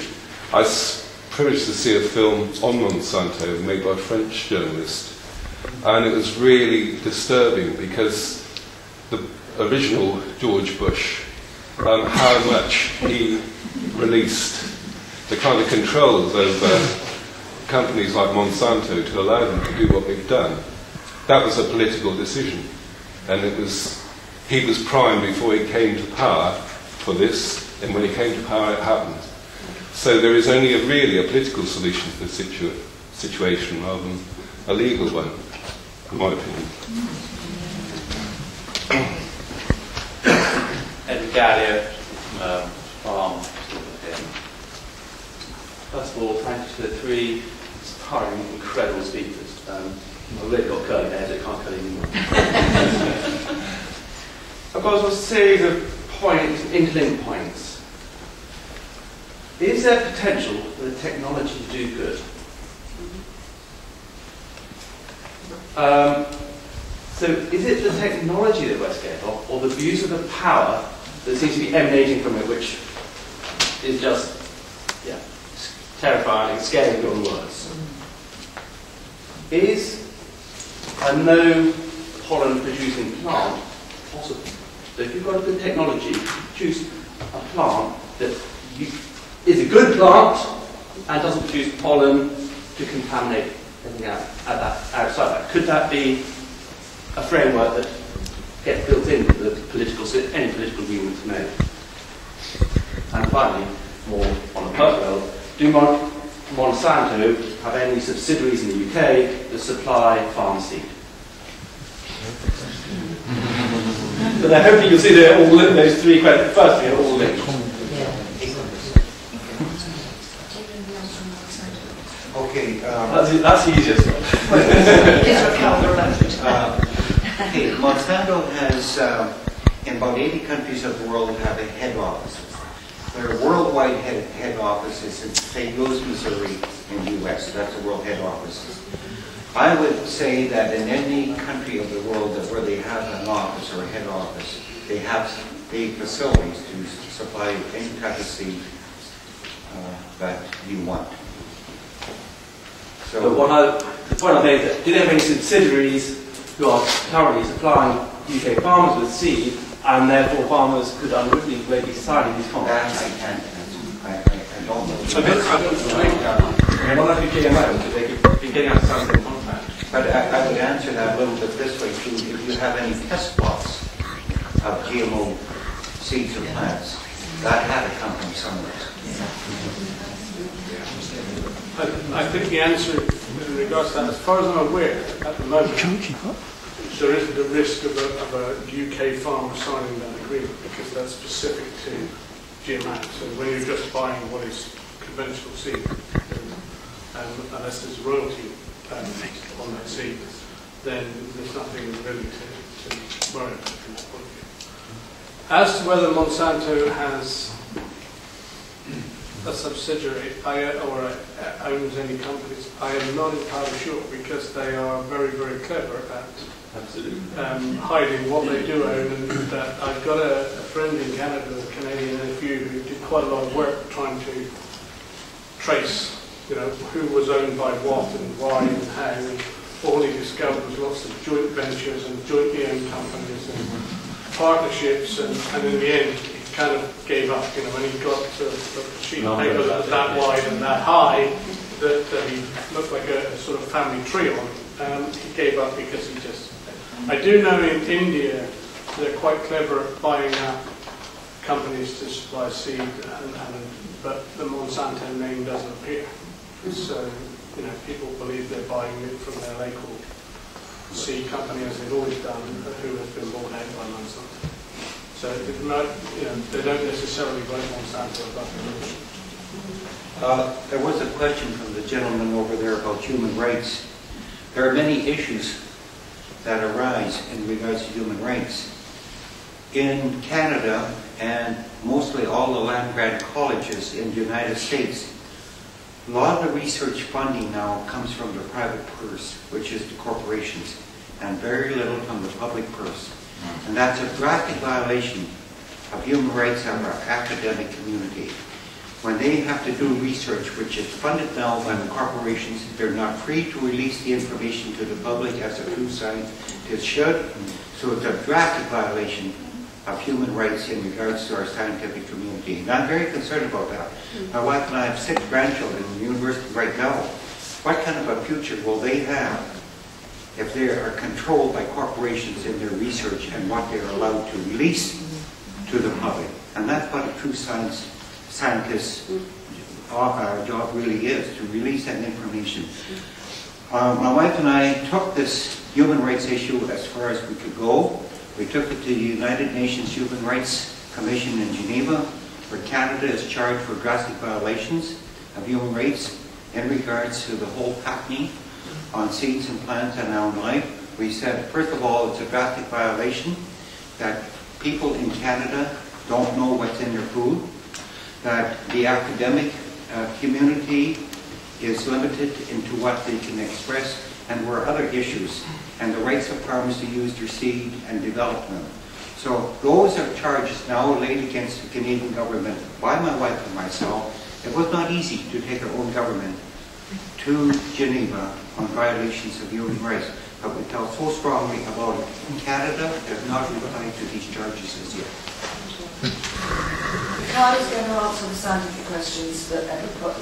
Yeah, I mean, obviously it's possible to produce plants that don't produce pollen, because we have that in nature already, sort of... Oh, sorry. Yeah. We have that in nature already, but for example, hazel will, sort of like have female plants, male plants, sort of, and different plants will do that. And that doesn't prevent them from reproducing, right? Because then the plant which will just have, which will not produce pollen, but still has, the egg cells, will just be fertilized, and then set seeds, and then in the case of the hazel, the squirrels come and move them around, or people will, or otherwise, what nature has in mind of how to spread it. So that is not a solution. There was another question whether I can see genetic engineering or genetic modification as producing something potentially positive. Non-pollen producing plant. That's what, yeah, I just answered that. There was another question. Is it the technology we're afraid of, or the abuse of power? The first question was, is there potentially a positive use? So long as we can contain the gene pool. Yeah. See, and I come from a background also, I've worked for many years in the field of human gene therapy. I remember us in the late 80s, the early 90s, still saying like, oh, at maximum 10 years, like it was in the field of hemophilia, I was working, blood clotting disease. 10 years maximum, and we have it in place, right? That it will help people who have sort of a problem with the blood will not clot during injury, that we will be able to do something. We still haven't, right? Why am I saying that here? I'm saying we can always come up in our minds, everything, with positive ideas, with something we can do with it. Whether it's feasible or not, whether it's doable or not, we will only learn through the course. And what side effects are, we will also only learn through the course. For example, my organization has put a lot of effort into looking at just what the technology itself, genetic modification, does. Yeah? So we are not even looking necessarily at the traits or the genes we put in, but just the technology, and that in itself can already scramble the genome and therefore affect the plant or whatever it is in a way that is not predictable. So what are we looking for then? Because it's not just the effect of the trait, right? So therefore, in order to answer that question, I can say, yes, we can all dream up things, of course. Realities are different. We also have to look at, and Percy was pointing at that a bit, science, research. It needs to widen. It needs not to be application-driven so much, or at least not driven into a direction of application that is meant for, at the end, sort of paying off a lot of profit. Because we need research into farming and bringing technologies further that basically are benefiting the farmers, the environment, the consumer, sort of the whole. And that means it doesn't just looking at how can we improve a seed slightly or change, but it also means like how can we do farming practices different, or can we use water resource use different. For example, this whole it's been put in the air, hasn't it? And you've mentioned it earlier, Percy. It's going to feed the world. GM is going to feed the world. And we can have drought resistant, increased yield, all these. And at the end of the day, that's been said for a long time, we haven't got anything of that. We've had a lot of negative results, but also there have been so many other ways developed in the meantime in different agricultural systems that actually completely outcompete, like yield much, much more than even the best conventional single monoculture seed, because it's a different system. Or you can use water resource management differently. Or you don't grow monoculture, fast-growing crops so which you use to irrigate, because that will put a lot of salinity in the soil, because then you need to genetically modify the plant in order to be genetically salt resistant, right? So in a way, there's a lot of research that can be done, and a lot of collaborative and cooperative research, and so then a question like yours, you know, is there the potential? Can it possibly do? Yes, but it's very, very cost intensive. It is a dream. We don't know anything about the reality of it. So therefore my plea, although I'm a genetic scientist and I love research and I love laboratory work as well, but at the same time I feel we have to be responsible, because there was a lot of talk of the future. What do we hand over? And I feel that we need to be able to have a system that is able to adapt to different stresses. We have, for example, climate change coming. Well, it's around us, it's surrounding us, or it's here, whatever. But basically what it means is we need the ability of plants and we need the ability of ecosystems, of soils, to buffer sort of climatic changes. Which at one time it will be too much water, at another time it will be drought, it will be too hot, it will be too cold, it will be this, it will be that. So that means we need a wide range of biodiversity in that, and a flexible system that is usually not maintained in hybrid varieties which are monoculture crops. So therefore, if you're thinking of feeding the world and having responsibility for the future, you also should research into that. That is just, yeah. Ask me again and I'll answer for another hour. I'm going to ask Andrew in a second. Is there anyone here from the NFU? Because the NFU, I think, has a slightly different perspective on the whole GM debate. Is there anybody here from the NFU? Officially? No? Is there anybody here before I ask Andrew? I don't want anybody to feel scared. They've got a completely different perspective. Most of the questions at the moment have been obviously very sympathetic to the position of them, particularly of Percy. Obviously, it's not difficult to be sympathetic to Percy's position. I just wonder if there is anybody else who feels, who feels they haven't sort of, you know, their point of view hasn't been expressed. And if there is, put your hand up, and after Andrew, I'll make sure you have your say as well. The gentleman at the back there. Okay. I was going to call Andrew next, and I'll call you after that. Andrew. Andrew Armstrong, Bowering's Animal Feeds and the Wessex Organic Movement. Firstly, I'd like to confirm that it is getting more and more difficult to find non-GM animal feeds and organic soya and maize. 7 years ago, we used to buy organic soya from Canada and the US. 3 years ago, we were buying organic soya from Brazil, and probably we only have China and Italy to draw from now. It is getting very difficult. My main point, though, was we live in a country where there is incredible ignorance in government of agricultural practice. Yes. So ignorant, in fact, that in the consultation document about coexistence, they suggested that the problem would be solved with a 15-metre gap between GM and non-GM. We also live in a society that is becoming increasingly litigious and a society full of lawyers, perhaps not as much as the US. But I guess the lawyers could jump one of two ways here. They could either say, whoa, this is just too much of a can of worms, we won't touch it. Or they could rub their hands together in glee and think that all their Christmases have come at once with the possible litigation evolving from this. And I'd be interested to know which way you think the lawyers might jump.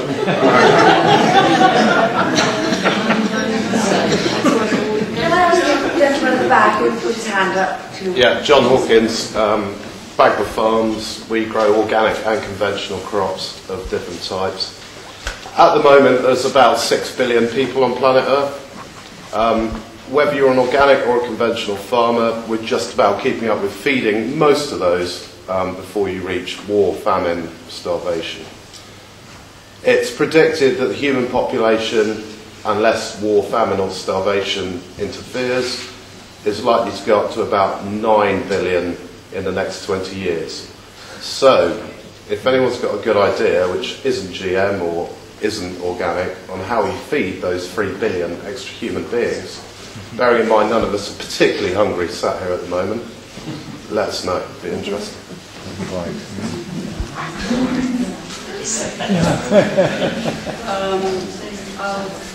I would like to actually pick that up because I work a lot, as I said earlier, like with communities in the South, meaning like Asia or South America. Mostly a colleague is looking up at Africa, me less so, except in international negotiations. But I am quite aware of what is being said, that we are at present producing globally enough food for everyone to be fed. Yet we have millions and millions and millions of people going hungry. So therefore the first question in that would be is, where does the food go? Why can't people go hungry when we have enough food? So it's definitely not a production problem, right? It could be a distribution problem. It can also be that the people who don't have anything to eat might also have no money to buy it. We had situations where there was the need, I think it was Saudi Arabia wanted to have some wheat, I think it was, and they didn't have enough there, and Ethiopia had enough, but it was too complicated. Ethiopia is not that far, really. There was, the infrastructure wasn't there to get it there, so it was easier to get it from the US, right, all the way than from the country in that area. Sometimes it's even within the own country. It's harder to transport it around than to get it in by food aid. So it's a distribution problem very often, sometimes it's a financial problem. But let's say we actually also need to look at more production. And there's been a paper out recently by, I think, Badgley et al., 2007, which was looking at agricultural systems in the north and in the south in terms of organic or agroecological production or related like that. What they could show is that in the south they could produce 80% more if they use organic or meaning sort of systems that use, for example, green manure or that use nitrogen fixing plants, intercropping, or that they could produce a lot more than if they grow conventional. They used a lot of facts and figures in that. And in the north, that if you use organic or conventional, it doesn't necessarily make a big difference in terms of yield. I'm talking about yield. There's other areas where you can even use different farming techniques completely. Where you, for example, I'm not talking about the north, I'm certainly not talking about the US where you have, where your small fields are the size of whole farms of cereal. So therefore, I don't think one could get farmers in the US or in Canada to do intercropping, right? Sort of meaning like growing different crops on the same field, because you have your machinery differently designed. So that's a different form of farming. But if you're looking at the south, because that is where we feel like people would be going hungry, because like their countries often are, what is produced is going to the north, either to, now the idea is to produce biofuel for the north, or it's doing like animal feed, or it's like the coffee, it's cocoa, all that. So a lot is already coming in our direction. So therefore, how could they produce enough food there really for the population? And if you look at some of the scientific research areas, it's if you have one field, 1 acre, and another field of 1 acre. In one field you plant wheat, in the other field you plant fava beans, right? You can then come out with a yield. You put it together and you have a yield, right? Then you do something different, which is you use that again, but you mix them, you intercrop them, and then you look how much land do you need in order to come to the same result, right? And what they find out is, for example, that while you need 2 acres in conventional monoculture system, you only need 1.4 acres if you plant them together, right? that is not necessarily something which can be used here, and that is something which is called also Atlantic equivalent ratio. You know, there's different ratios, there's different calculations one can do, but you know, there is a lot of things which can be done. One can plant also like in Africa, because it's not just about yield increase, it's also about reducing loss, right? Because of pests, insects. There is an example which is called the push-pull system. They have developed that in Kenya, and together with UK scientists as well. Maize is quite often attacked by the corn borer. Also, crops in Africa, those of you who are obviously sort of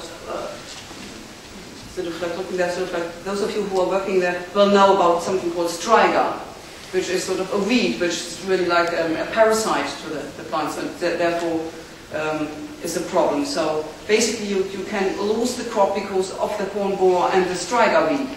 Now, they have developed a system, scientists, by looking at like, okay, if we just use the ecosystem, like trying to find a supportive system, what could we do? Isn't there maybe a plant around that sort of repels the corn borer? Or maybe there is a plant around that the corn borer really likes and we could use it as an attractant? Or isn't there something that striga really, but that outcompetes striga and yet it's not interfering with maize? And they researched a lot of plants, looked at a lot of grasses and did a lot of research, and finally they came up with, if you have a plot and you plant, there are some grasses, but one of the well-known ones is the Napier grass, right? You plant that around your little field, and inside the field you plant desmodium, which is a little legume, right? So it also has the benefit of actually fixing nitrogen, right? So you plant that in the middle, between the rows, and what happens is that it outcompetes striga, so striga doesn't like the desmodium. Also, the corn borer doesn't really like the smell so much of it. There's a repellent in it. But the Napier grass around, the corn borer really likes. It goes there, but Napier grass has like a sticky substance, so the corn borer is not basically enhanced by it, but gets sort of stuck there. And therefore, you have a system that works. But on top of that, they can sell the Napier grass in the market as animal feed, right?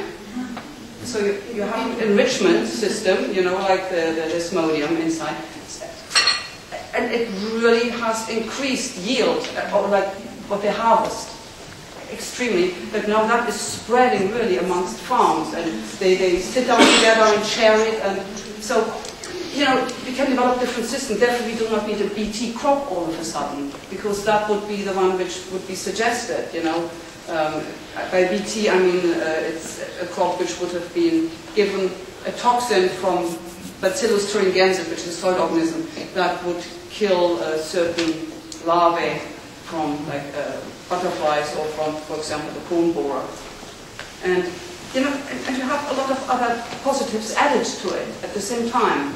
You know, so that is research which is extremely underfunded, but we might actually want to look at it again, rather than trying to design the perfect plant that has everything in it, and then one thing goes wrong and then everything is lost.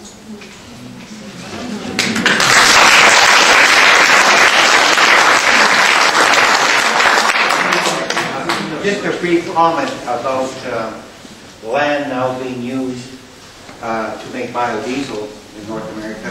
Land that was formerly used to use for food production.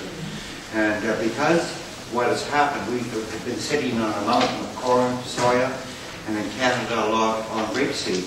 So now they said because the economic issue has been devastating, because we have not been able to sell our products to many countries of the world, we're making biodiesel. So now we're taking food or crops that were raised for food, now making biodiesel. The whole issue of whether you feed a hungry world, we say there's three issues here. It takes political will, it takes economic issues, and it takes transportation and the will to do it. That's what feeds a hungry world. Economic issue has been really, like I said, devastating. Another industry that's been destroyed in Western Canada, we no longer can sell our honey to many countries of the world because our honey now is contaminated with GMOs. So that's another industry. A bee doesn't know which flower is GMO and which is not. But most of all, we are reducing the supply of world food for people by going biodiesel. That's a whole new issue in North America because they say if you use 1 unit of energy to produce 1 unit of energy, you're no farther ahead, but you're taking food away from people.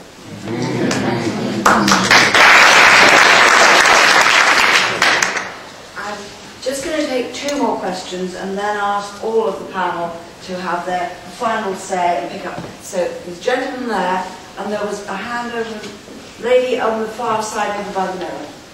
Okay, so the gentleman there first, then the lady there. Yes, I'd like to come back and ask the question about intellectual property and patents, which I believe is the focus tonight. Who are you? I'm John Edgley. I own an organic farm, but I'm really an engineer. I'm really an aeronautical engineer, and so I do know a little bit about patents, because I have 1 or 2 aircraft patents in my own name, so I know about patents in terms of engineering. I've heard what I have about intellectual property and patenting genes, life genes, and frankly I am totally horrified. I'm absolutely horrified that the patenting system can be used in that way, and I think it's absolutely wrong. Now, my actual question is to ask if any of the speakers are able to tell us what the position in Europe is. Because we've heard about the position in Canada. I don't know if people realise, but the whole question of patents, there's no international law on patents. Patents are governed by individual countries, and individual countries have their own way of going about this. In the UK, our patent law was always quite different to the US law, which is perhaps the bit I know most about. We don't have UK patent law anymore because now we have a European patent law. But I would like to know where we are in Europe on this and what the European Patent Office have done about this and what their views are about the US patents. And I assume, but I don't know, I assume the Canadian patents are roughly in line with the US patents. I would be very interested to know where we are on this. The problem, of course, is that patents don't get tested. Patent law doesn't get tested until it goes to court. And that is the real problem, that until something happens, nothing goes to court, and the patent law is not tested. Then, of course, when it does go to court, the problem is that big corporations have lots of money, and the little people don't have very much money, and it is all incredibly unfair. Just as it's incredibly unfair that little people have patents that they're trying to defend against the big corporations. We're not here to discuss that tonight, but there's a big problem here. Question from over there. Mr. Copper, I manage a small organic site in South Gloucestershire, and at the moment, apparently the EU, or various governments of the EU, are meeting to try and find ways to get round the public opposition to GM foods. And I'm just wondering why governments are so pro-GM, and what, if you know, how Monsanto and the biotech companies pressurize governments to be so against really their own people, the opinions of their own people regarding the GM issue. That's a big question. Okay, I'm going to ask all 3 of us to see. Ricardo's going to answer the question from the gentleman here, and then they're all going to have a final say and try and answer your very big question from over there. Of ethics. So not all the patents which are being applied for are being granted, which are otherwise granted in the US. Especially also in the past it would have been on any kind of gene sequences where one does not even know what they might do or might not do, but one's fished them out. In the US it was possible just to get a patent on them. But that is also being revoked in the US to some extent. And in a way, you are right. I mean, there was a lot of discussion and debate before the patent directive was passed in '98, where also quite a lot of scientists and even sort of scientists from the Sanger Institute here in UK, in Cambridge, who are into sequencing, they were standing up and saying, asking the MEPs, members of the European Parliament, not to go ahead with this directive. But it's very difficult, you know, sort of like I went there to talk with some of the MEPs. For them, I mean, a lot of them whom I talked with, I hadn't been aware of, they didn't even understand what a gene was. Leave alone what a gene construct is, you know, and the difference, because that's crucial in it, right? And because there was a big, big push by the pharmaceutical industry, mostly, you know, to get these patent directives in place, and that is what we have at present. And so therefore you are right, it gets only really tested in court, and we just won the case after, what, 13 years, which was, I mean, I was a scientific expert in that, that was in Munich against the broad Monsanto patents on soya beans, which we finally succeeded to win, because it really was outrageous. But it's really that it needs to be that outrageous in order to be revoked. And so this issue should really be re-debated and re-discussed. And yeah, but there is quite a number of countries which are not very happy with it, and so we have to see whether there's a turmoil, sort of enough, sort of a rumbling enough going. But I think it would help if once in a while we would remind our MPs and MEPs that that's still an outstanding issue.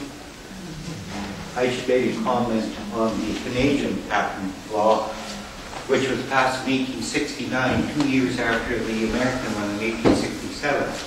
We have a federal law in Canada that states you cannot patent a seed or plant in Canada. So when now this is what happened. Harvard University, 2 years before my case came to court, came to Canada to the patent office to get a patent on the Onco mouse case. And where they said they had put a gene into a mouse which would make it more suitable for cancer research. So they came to the patent office that they invented the mouse by having that gene in it. The patent office did not allow it. And it went all the way. Harvard University took it all the way to the Supreme Court. And the Supreme Court, in a 5-4 decision, ruled, no, you did not invent the mouse. We will not give you a patent.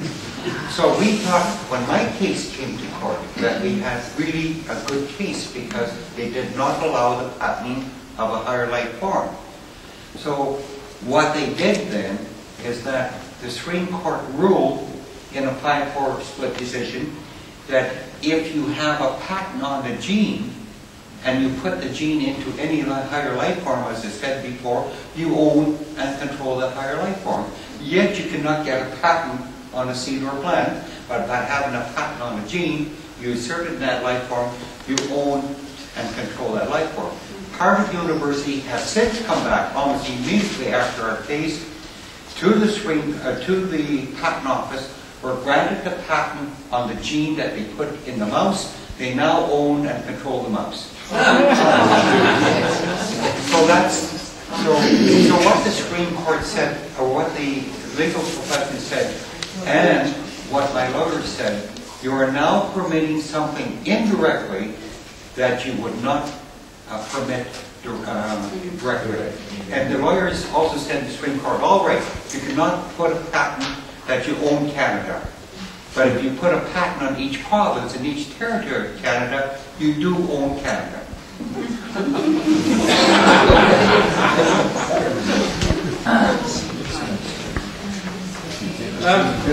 I can speak for half an hour on some of the questions. Going back to the question on how do we feed the world? I didn't actually dress up like this for you tonight. I've been with our leading supermarket for 5 hours today, discussing the plight of farmers with them. And I guess one of the ways we could help feed the world is if farmers got a fair share of the retail price. Got a fair share of what we do.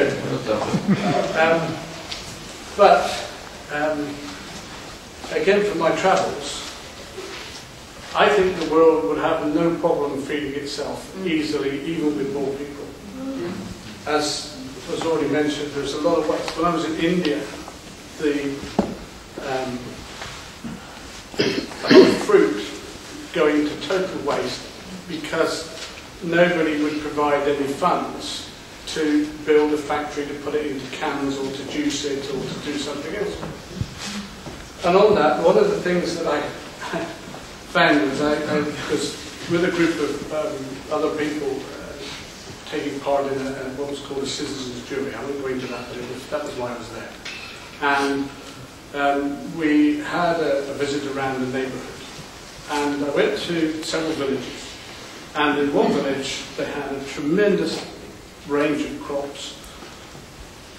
Very green, very lush. And I said, why is this village that much different from the last one, which was very brown and dry? And they said, we've got wire cages. And I said, you've got what?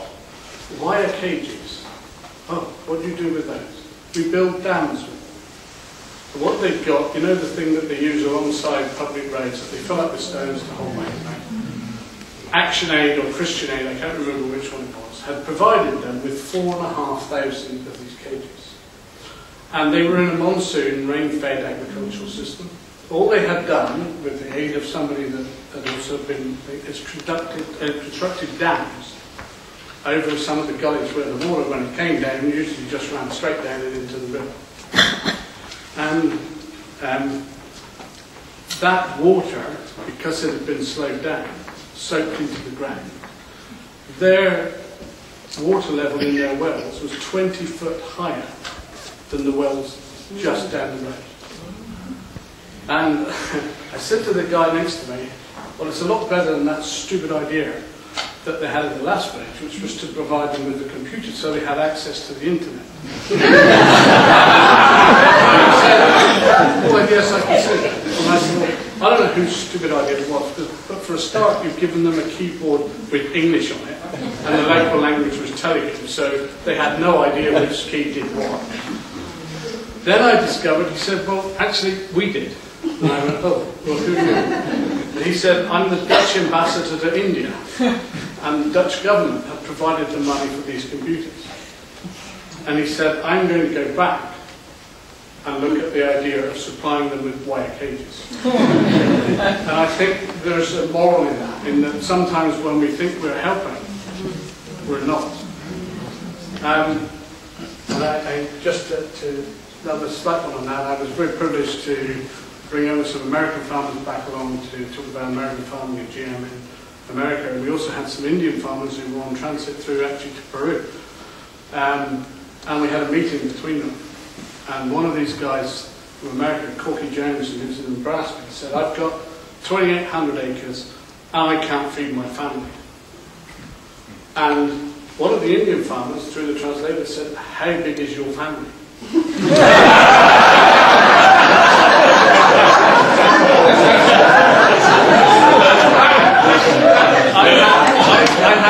I have 9 acres and I feed 16 people. And she came from the village that had the wire cages.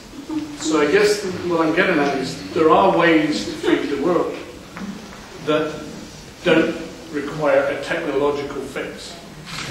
And to go back to the question that was asked a minute ago about GM, why is it being pushed? Because, again, having seen today our leading supermarket, it's all about cheap food. And governments see GM as a technological fix to continue to provide cheap food. And we have to get away from the idea that food is a commodity, that there's a technological fix for it. Food is important for all of us. Without food, we don't survive. So we have to be very careful when we, I'm going to use the word mess with it, but I don't mean that just in the GM way, but in any other way. And we need to, I guess, you know, MEPs, MPs, we need to be talking to them about how important food is. And I agree with you, you know, people don't know them. I mean, the people I was talking to today have no idea what happens on the dairy farm or the arable farm or whatever. And we need to get away from that. I think, just one thing on what you said. There are GM medicines. And people often say, well, you know, if you're against GM and you don't like that idea, what about GM medicines? My answer to that is that GM medicines are developed in laboratories where it is strictly controlled and it can't affect anything else. And therefore, you cannot say that that is bad technology or wrong technology. What is wrong is what Percy mentioned earlier, which is these pharmaceutical crops where we're starting to put things, and something that I think Oliver brought up about whether we can control these companies. My understanding was that in the States, that any pharmaceutical crops that were grown would be grown in non-native crops, so that there wasn't the risk of gene transfer to the locally grown crops. So what do? They put it into soybeans and they put it into maize. And rice, which are the big main local crops. So if they don't even obey what they've said they will do in order to prevent cross-contamination in the first place, then we're not going to control them. So, you know, we're going to need, if we don't persuade politicians that they need to take some action soon on the patents and on the fact that this is not a technological fix, we are going to be in trouble. And one of the things that my organisation has been pushing for is, before we contaminate the entire world with GM, that there are a number of places that are still GM-free, and luckily some of those are islands, including ourselves and Ireland, and that maybe we should look at what we are calling international reserves, where the seed is GMO-free, to be there as a fallback position when it goes wrong, if it goes wrong in other parts of the world. Thank you.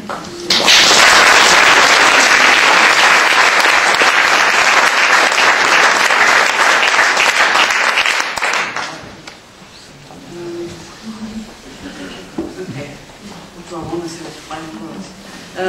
Now there's 2 points really. One is that as a geneticist, I personally, but that is my way of looking at it, I find it fascinating what one can learn by looking also at what's going on inside a plant, by looking at the proteins, by looking at the genes. Even the tool of genetic engineering is very helpful in understanding processes. So therefore, for me, it is a real helpful research tool. But that does not mean it is wise to just use this research tool in order to modify a plant or something else and then put it into the environment, right? But for me, I can see differences there between it being a research tool, and one can use it in the laboratory and in under contained conditions, and the environment or food supply.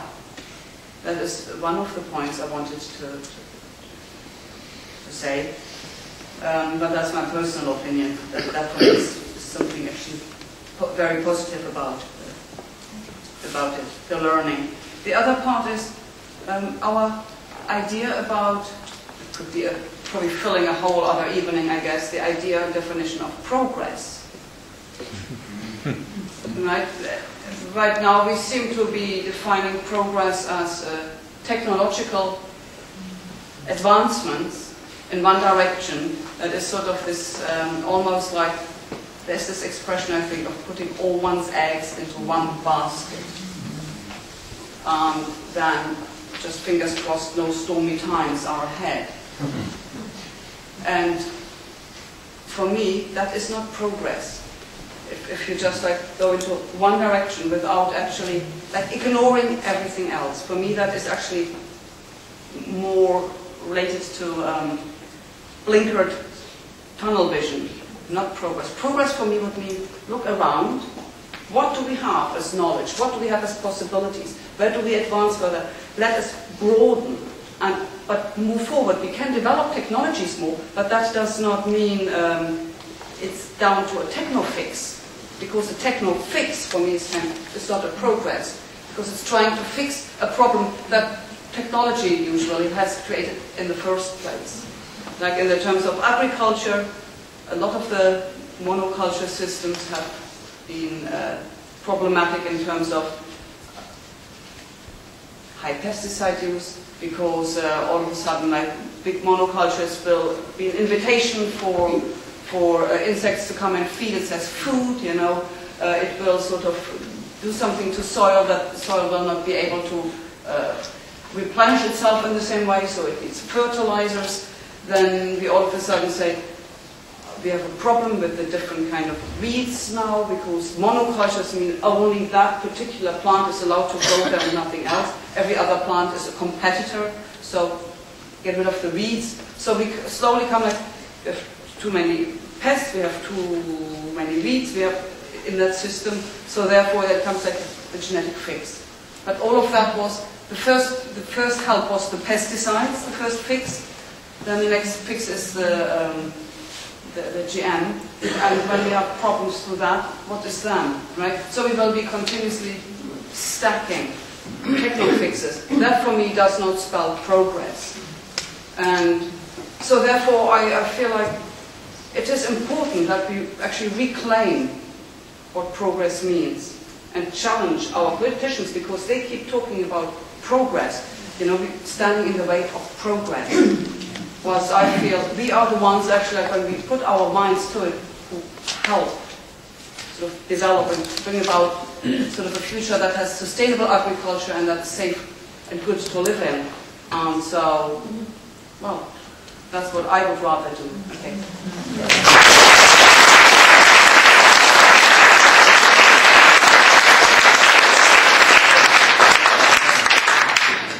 This evening I tried to concentrate a lot on what has happened and does happen with the introduction of GMOs, and to bring you awareness about that.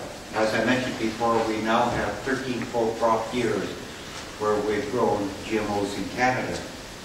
So it's no longer, as I said before, what can happen or may happen, but what does happen with the introduction of GMOs. Again, the three important things: choice is gone, you cannot contain it, and there's no such thing as coexistence.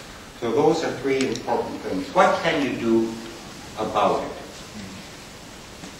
I was a former member of the provincial parliament. If I look at my days in government, if I got one or two letters on a certain subject, there was one or two letters from my constituents. But if I started getting 50, 100, 200 letters on a subject, believe me, it was brought up in caucus and it was addressed. A lot of politicians will look at it this way and say, it can't really be an issue. I've only got a couple letters from a constituent, so it can't be very important. So just take the time and in just a sentence or two in your own writing, not a form letter, and send it to your MP or your provincial or, I don't know, or MLA here locally, and let them know what your feelings are. 91% of the Canadian people in the survey 3 years ago said they would not eat GMOs if they knew what was in their food. And that's why there's such a strong opposition by the companies and pressure on the government not to introduce GMOs.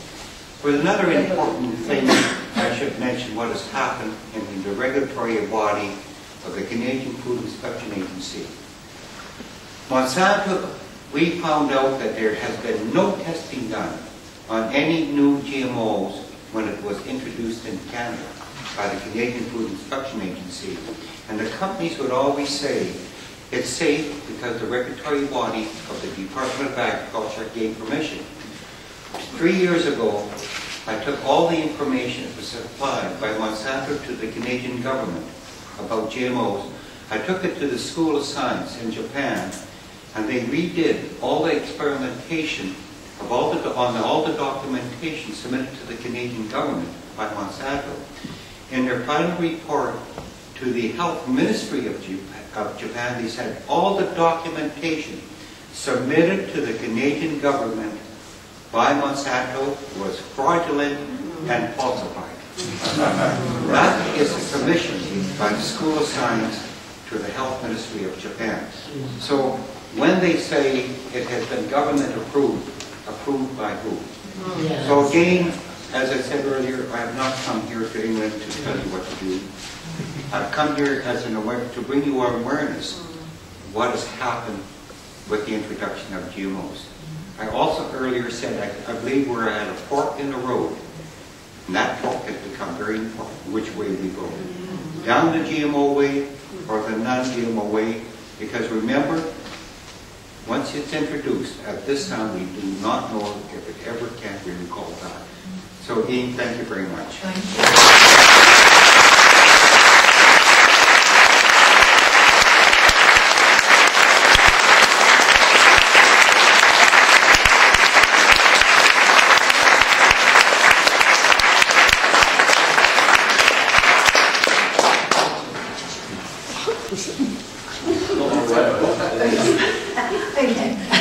You'll never get it through customs back in We'll eat it.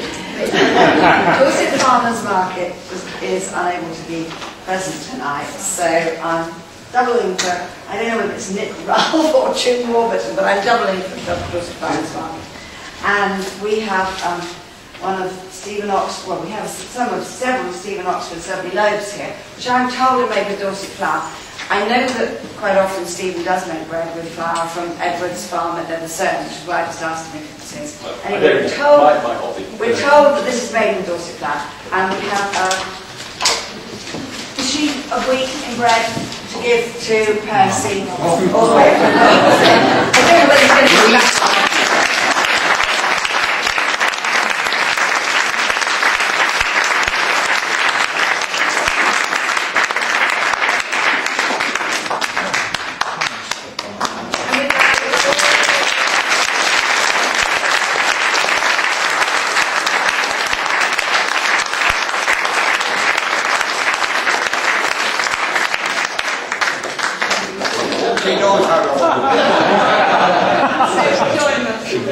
Thank you very much indeed, Percy, Louise, Ricarda, Mike, Jane, wherever she is, for organising this, and you all for some really interesting questions and being a fantastically good audience. Thank you.